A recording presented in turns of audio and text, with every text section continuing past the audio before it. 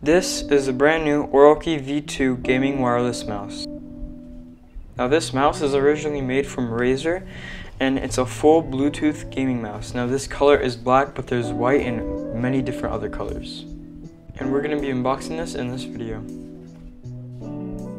Now a little bit more of this mouse. It has side buttons as a regular mouse and it has the DPI button right there.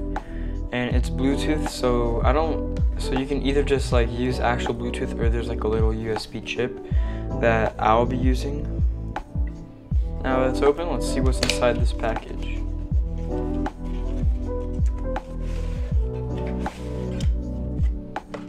Here is, I'm guessing, just like a little card.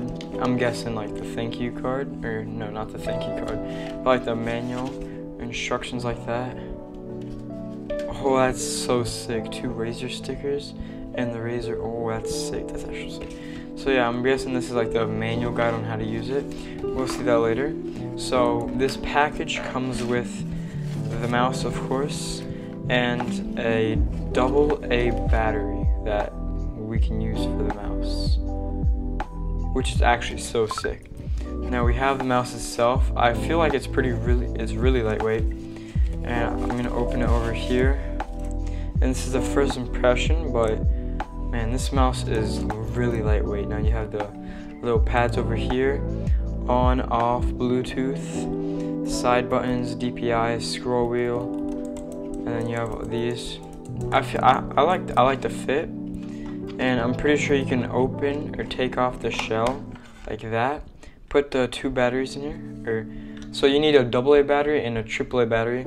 Here is the chip that I was talking about, the USB chip, if you're not going to use Bluetooth. But I'm going to go hook it up, put some batteries in it, plug it up to my Xbox, and we'll see how it works. Alright, so I put the batteries in it, and it's a little bit heavier. Batteries make it heavier. It came with this, but I just found this laying around. I took the chip out and just put the cover back on. Just like that, it just snaps on. And then over here, it says off, Bluetooth, or 2.4. Now I am using the USB, so I'll just switch it to 2.4. And then there's a green light. So I'm actually gonna log on to, let's just say, Fortnite, and let's see how this runs.